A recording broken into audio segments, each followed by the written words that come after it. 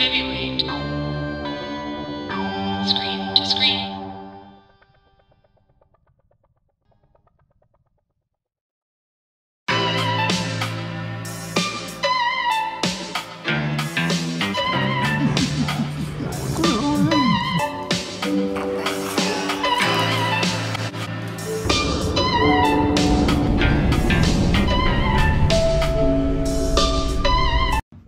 Hi, today we are screen to screen with Navot Miller, Israeli American artist based in Berlin.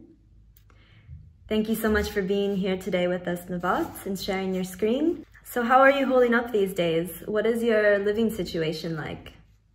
I guess I'm trying to keep up with the situation in a way that I try to benefit from it as much as possible. And so I don't know what's the scenario in other countries, but right now in Berlin, it is some sort of a lockdown. However, it is possible to go out for a walk or even for a run, just as long as you keep social distancing. But just in terms of how the situation is going on. So I live in Berlin. I live in an art community. It's called Kule, and the constellation in which we live is an entire building. Five floors. We're 17 artists. Each of us have some sort of a room. Some of us have also apartments here. But the ground floor of this building is on a normal day a space for some weeks. It's for rehearsals. For some weeks it's a theater. Some weeks it's a gallery space. But at the moment, as this space is empty because all of our planned events are canceled.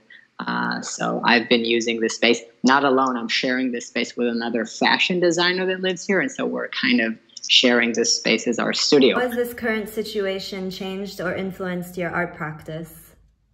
It changed my art practice in the sense that, specifically, if I think technically, where was I supposed to be right now is I was supposed to do a month-long residency in London. I was very much looking forward to do this residency in terms of my productivity. That residency was more or less a scenario in which I have a studio to work in, and then over 1 month I work, and that ends up with some sort of a show. That got called off, and so I found myself with a lot of will and passion to work somewhere. And since that, it took me a couple of days to realize what do I do right now? How can I continue practicing my work? And so until I with the help of other flatmates of mine, we were thinking about using this space. Generally, I'm influenced by social encounters and also news sometimes. And so looking at or thinking about this the scenario we're in, I'm mostly influenced by the way people talk about this and the way that places I've gone used to see full, such as parks or even this street outside, which is usually busier than what it is right now.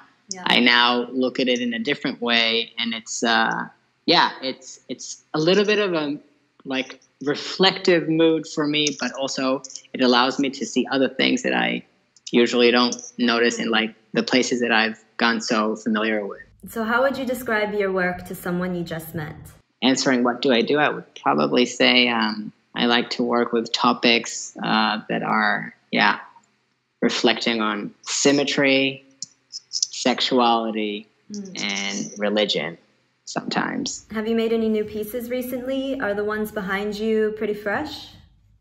I've been working the past week, and I've been doing these two right here. And so the first one on the very left, my left, is the one I was talking about, is Central Park on a more popular day. This piece right here, it's something that goes a little bit more to my childhood.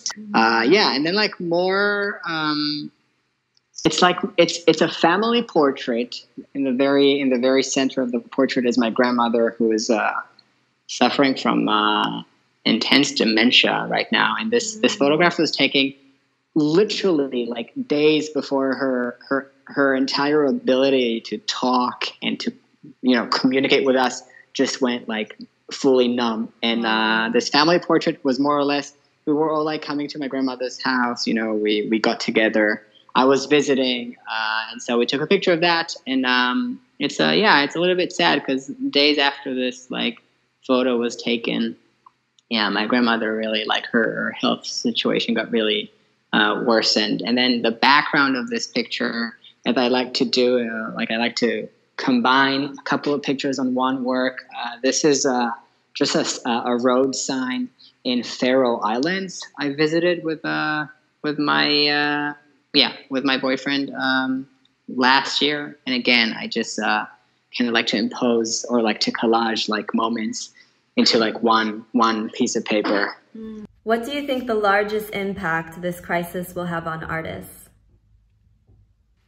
The ability to be somewhere online, you know, the ability to talk to someone, the ability to present yourself, to have an online meeting. It's coming. It's like, you know, what we're doing right now. It's something that we wouldn't probably think about, I don't know, 2 months ago. I mean, you know, like we would have a rather personal approach to this.